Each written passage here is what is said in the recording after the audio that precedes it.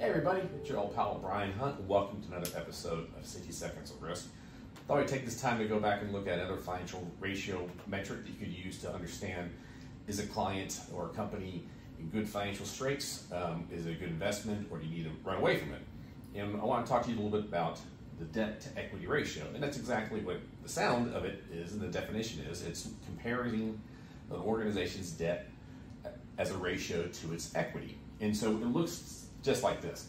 You take your total liabilities and you divide it by your total shareholders' equity. And so if you're looking at an income statement or balance sheet specifically, because this information is going to be on the balance sheet, you might find that, say an example, you've got an organization that's carrying $500 million in debt and $100 million in equity. And what this is telling you, by doing the ratio, which you see here is 5, it has $1 of debt for every $1 of equity. And in this situation, this would probably give me pause that this company's got a lot of debt.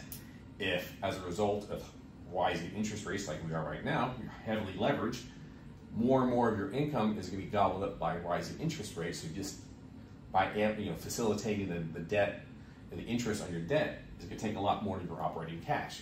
So this is what I consider maybe, in this situation, a highly leveraged organization that can be very susceptible to rising interest rates, like in this environment.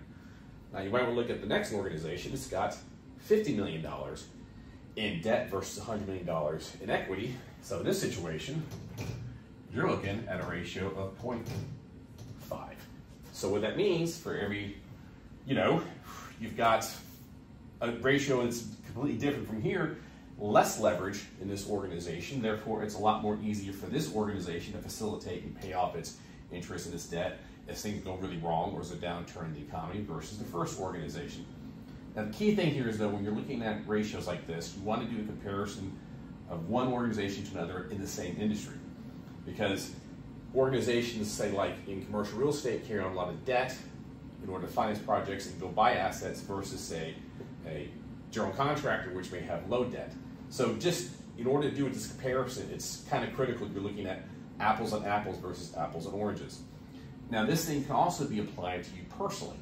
If you've got a lot of debt and not a lot of equity, say during a downturn, you lose your job, someone gets sick, whatever problems, you might have a hard time facilitating your own debt servicing if you've got too much debt versus, like, say, this same situation here. Even if you just went and took off some of these zeros and just made that to thousands, you still be looking at a situation where you've got a person who has in here way too much debt, and as a result is over leveraged and is very susceptible to downturn and economic distress, versus, say, another organization or household or family that's got less debt compared to its equity. So again, like all things, it's a metric. It helps you understand where you are, it helps you understand your comparison to your peers, and also helps you think about where you are in the past and where you're going in the future. Like all things, good information can help you facilitate informed decisions. Hopefully you found this beneficial. If there's a certain topic or individual you'd like to see in these videos, please send me a note, post it on LinkedIn.